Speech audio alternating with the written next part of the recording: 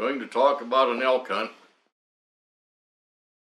The last elk hunt that I and my two sons made together, I believe it's been 19 years ago.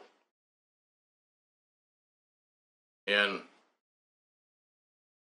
we took 10 head of horses and mules into the mountains. That means we had 7 animals to pack. Well, we packed, the animals with a fairly light pack. We were going in 20 some odd miles into some remote country bordering Yellowstone Park. We had to pick our way. We had to pick our way several miles beyond the trail into a very private sort of a basin where there was good feed for our animals. It was down protected quite a bit out of the wind. That was quite important because the country was full of charred burnt trees from the 1988 Yellowstone fires that advanced into the Shoshone Forest and just absolutely opened up the forest floor that was filled with trees. And a lot of those dead snags are standing. And you describe these dead trees as widowmakers. You had to pay attention. When you're traveling, you had to pay attention where you're going to camp. You had to pay attention where you might have tied a horse or mule to make sure that it was solid, that it wasn't going to tip over and kill your animals or kill yourself or both. And we set up a big tent. There was a big meadow, deep grass, deeper than grass was above our knees, going in for the duration, however long it took to be able to kill elk.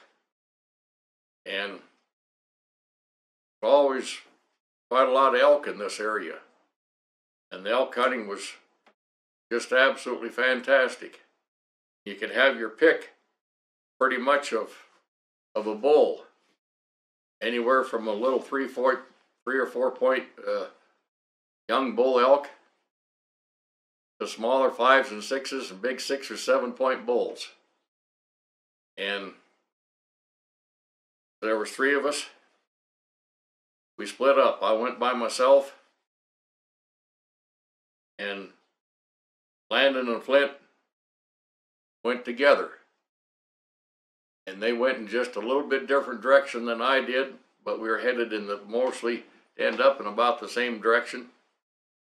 And it didn't take very long, and I hear a few shots, and I knew, that we were in that country by ourselves.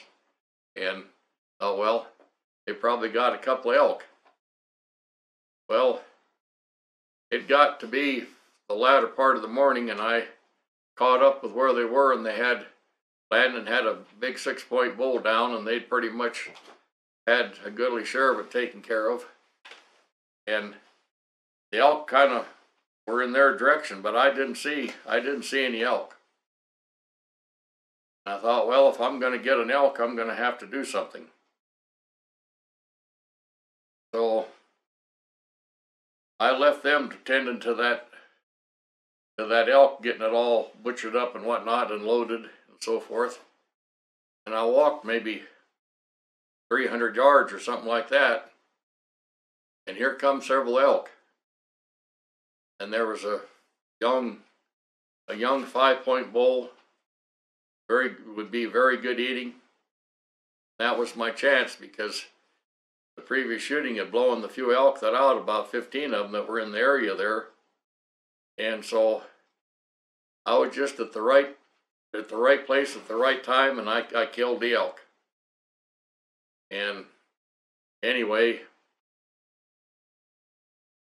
have to pack that back into camp and so forth. So go back and pick up horses to be able to pack it in, and I stayed where the meat was and whatnot, so we wouldn't have a grizzly problem. And they went and retrieved a number of horses to be able to pack out these couple of elk. And we got them into camp and pulled in there the first day, and the next day was the opening. We got right in on the opening day and killed these elk on opening morning. Now, Flint, he could have killed an elk, and he could have killed a really good bull, but he passed up the elk. He wanted something even better than what he saw. So now we got 2 elk. The day is wearing on. So Flint's kind of a daredevil, and he climbed a couple of trees and got up in a couple of big dead sound trees there about 100 yards from camp, and we're able to hoist a tree up into the tree and be able to anchor it down and get a couple of meat poles there high up off the ground. Now these were, pushing about 20 feet up off the ground, because a big bear can stand on its hind legs and reach up in there about damn near 10 feet. So got these meat poles all prepared there and to be able to use for years to come and whatnot, and then we had to be able to hoist these, with the rope and a block and tackle, get all this meat up in the tree for the night. And of course, when you got it up there, it's got to be out on the pole. It can't be near the tree. It needs to be out at least 4 feet from the tree, so that if a bear gets up the tree and starts trying to grab at it, he's not going to knock it down and ruin your day and not have the meat that you are going to bring home, feed you for the year. But anyway, we got that all taken care of, and we decided that, then morning Flint was going to hunt, and Landon and I would get things pretty well gathered up and be packing all this stuff up, you see, because we decided that the best thing to do, since we had 2 elk, which was going to use up the horses that we brought and the horses that we needed to be able to pack our equipment out, that we were going to, do that. And maybe if Flint killed an elk, we still had it to where we had a way to be able to pack that elk out. But he didn't find an elk, and so we all basically come home. But basically in the night, a storm come in and it snowed, and this almost always happened in that high country, up there around 8,500, 9,000 feet or so, hunting. And it was snowed the whole day, all the way back, the 20 some odd miles back to the truck, and kind of a wet, sloppy snow, But anyway, that's one of our latest, situations where the 3 of us, were able to be together. And just only a year or 2 after that, I rode into that country by myself, not exactly by myself, but, riding a mule and had a pack horse and had a dog with me, one of my red bone hounds. And anyway, that was another situation. I went in to scout, to be able to hunt and see what there was for elk, and there was plenty of elk in there. And I made sure that the elk didn't see me or anything in that country. And so we thought we were all set to go in there. And when we did finally go in there a few weeks later, when the season, about 10 days later, damn wolves had moved in and run all the damn elk out of there. And we spent a number of days in there, I believe 3 days in there, and came out the 4th day because the elk were driven out of there by the damn wolves. And that was the end of going back into that backcountry, because the great numbers of wolves just totally ruined the hunting. It just went from one year to excellent hunting to the next year, terrible, nothing. But anyway, this young dog that I had, Huckleberry, you get into that country, there were switchbacks. You go up this way, and then you switch back this way, and you switch back that way, and then you go a ways and switch back again. And of course, coming out, you know, you're going back and forth on these switchbacks, and there was a place or two on those switchbacks that it was only short distance over to the other switchback, and I'd cut across on the switchback, and Ben would be headed east, and all of a sudden, Huckleberry we'd be headed east, and Huckleberry, of course, was following, and then I'd drop off, and he'd stand there, wonder why I didn't go west there and come back on the switchback. He was just standing there, just befuddled. I had him all messed up because he kind of got in the rhythm of going up and down the switchbacks. Dad's lost. And he thought I was lost, I think. But anyway, it was just so comical. It would have been kind of precious to have a video of it.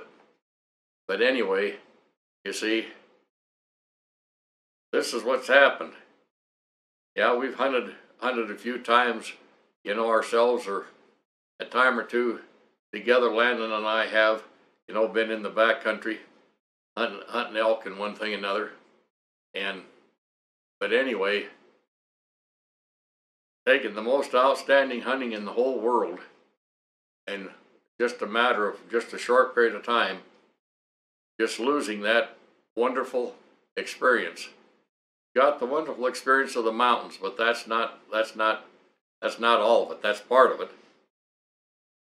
The rest of it is the hunt and everything that goes in on it. And the finale of the hunt, when you get to find an animal and be able to kill it and bring it home, you know. And this is what I've enjoyed so much, and one of the things that I've enjoyed so much is packing those elk out on the mules or horses. A lot of times, when I was by myself, I'd butcher an elk all out by myself and load it all myself, and only have two animals, a riding animal and a pack animal, and pack the elk on those two animals and lead my mule or my horse out of the mountains. And when I did, I'd either had a 480 Ruger in the shoulder holster or a rifle over my shoulder, because I'm packing meat, and if we bump into a bear, it could get kind of ugly. So you never travel ever, and you never do anything without being fully aware and fully armed in this backcountry, because this bear situation has got completely out of hand and completely out of control. And you know, luckily we haven't had to do anything along that line, but it's come close. It's come close to have to do something. But this is part of what's happened to our hunting, and especially in these past 15 years or so, there's even been more and more hunters that seem to show up. And the bad thing about it is the unethical aspects of everything that's going on. What I described to you here, you know, packing into the mountains and walking up these elk and killing an elk, this is real hunting. This is real hunting. Packing it and doing everything that there is, it takes up a tremendous amount of your energy, but the enjoyment and the you know, it really does something for your soul. But what I see is that we've got a crowd now that have absolutely no ethics. They've never experienced anything like this, and they think that all they got to do is buy a rifle from some outfit that claims 1,000 yards right out of the box. People will never be hunters. They want to start target practicing on our game, wounding our game, destroying every aspect of hunting, because they'll never ever be hunters. These people that are doing these things, they are not hunters. They don't know how to hunt. They don't understand. And the worst part of it is, they don't care. They just don't give a damn. And it's gotten to be many, many times worse. And this isn't just isolated to this part of the country. This is all over the country and other parts of the world. Going with a group of people, maybe 5 or 6 people, and starting to bang away at a herd of 150 head elk and wounding a couple of head elk and never recovering anything, that is not hunting. This is nothing but slob activity at the very, very best. That's just nothing but slobs. This is what I see going on. I see things where not only just rifle hunting, but archery hunting, people killing things late in the day and never going to recover it. Oh, I'll go tomorrow. Well, it's spoiled. I don't care where it is. It's spoiled.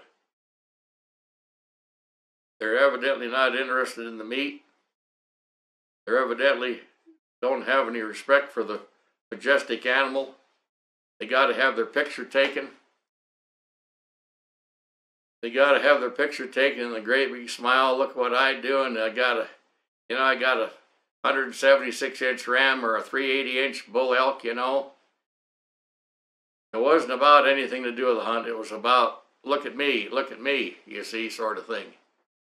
And I've got a few pictures, not very many, of things, that I've shot over a lifetime, because it hasn't been the main focus. The main focus with me is the enjoyment of everything that there is to do with the hunt, and the enjoyment of bringing it out and taking care of everything, and the companionship of the animals, companionship of a friend or family or whatever.